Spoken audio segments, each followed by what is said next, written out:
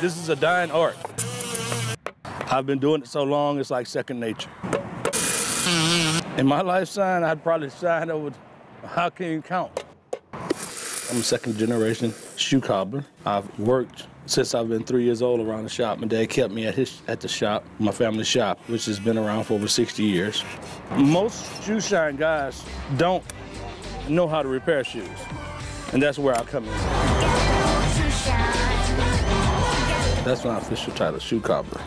I decided to move and take the business to the streets and bring it to the people and be able to pick up and deliver and come to you, cater to you at your home or your place of business. No job is too small and no job is too big. Y'all mean size 22s or 24s probably can do those. It might take a little bit more leather, but we'll take care of them for them. These shoes are made for walking, and that's what they'll do as long as they're not broken. My goals for this year business, I want to open up a school, a leather repair school, to teach the craft so that future generations can learn and pick up this trade. My job is good for the feet. It's good for the soul and good for the feet. My father always told me a good haircut and a good shoe shine will take you a long ways.